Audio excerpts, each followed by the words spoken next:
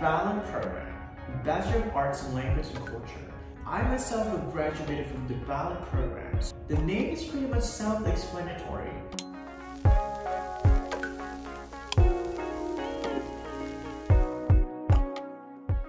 Hi there, it's Steven from the Coach Education. So for today's video, I'd like to make it specifically for those of you who are waiting to apply for the BALAC program, especially on the second round.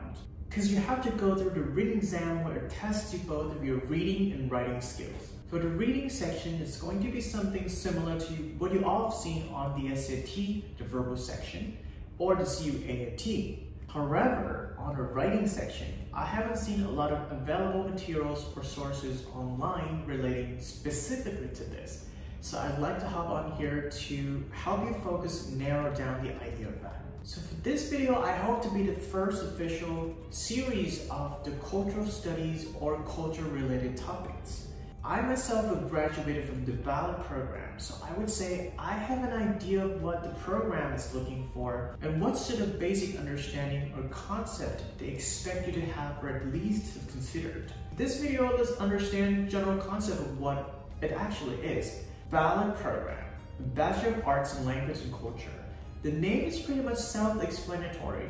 It focuses on not just language, but also culture. But what exactly is culture, you might ask? So this is what we're going to focus on. For this first video, I'm discussing three main concepts. First, culture.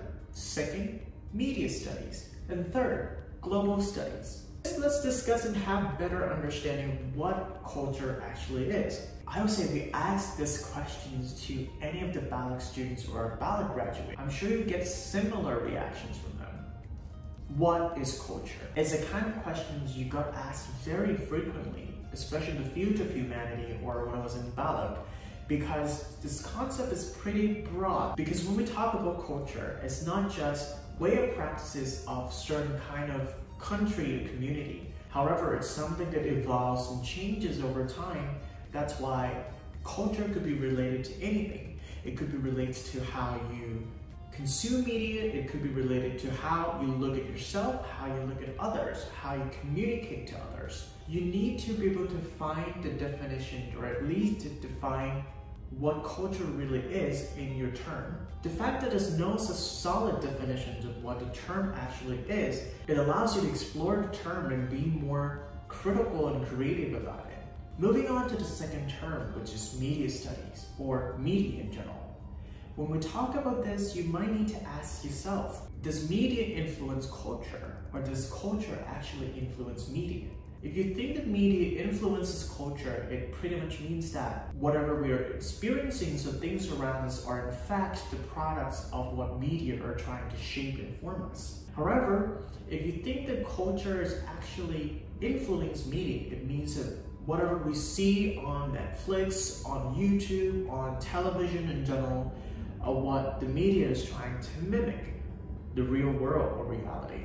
Or do you think that's something in between where one thing affects the others and vice versa? Because that is exactly the kind of questions BALAC expect you to explore and try to answer that questions.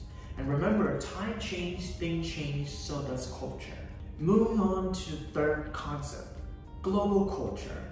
Global culture, you might think it is actually a product of globalization. Does this have something to do with coming together people? Or do you think media is also related to that? As I mentioned before, culture or cultural studies is pretty much everything and anything. For global culture, if you could relate it to politics or things such as entertainment industry as well, think of how K-pop is now such a big phenomenon. I'm here with Jackson Wang, an international superstar. Well, it has long been a big phenomenon, but in the past couple of years, apart from really being huge in the East, is now growing. Its popularity is increasing immensely, especially in the Western countries now. So think of that. Does this have something to do with changing the dynamics of culture? Does this have something to do with the influence of media and how it plays a role in how people perceive things? For example, a couple of years ago, the movie's Crazy Rich Asian. March. We've been dating for over a year now, and I think it's about time people met my beautiful girlfriend. People rave a lot about it, especially Asian American population in the United States. Why are these people really excited about seeing people from their culture on Hollywood movies? Does this have something to do with changes of how people perceive certain races? Or does this have something to do with growing media representation and growing power politically and economically? That is pretty much a concept of global culture. While things are affecting and influencing one another, you can also look specifically on how each thing forms and evolves, because culture is very fluid. I want you to start thinking more about that if this is a field that you're preparing yourself for.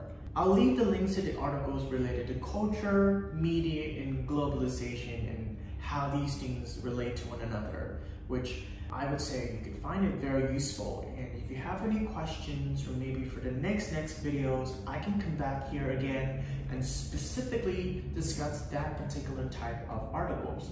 So I hope that this video helps you have a better vision and expectation, or what to focus when it comes to preparing for BALAC program, or even for those of you who are interested in humanity fields in general.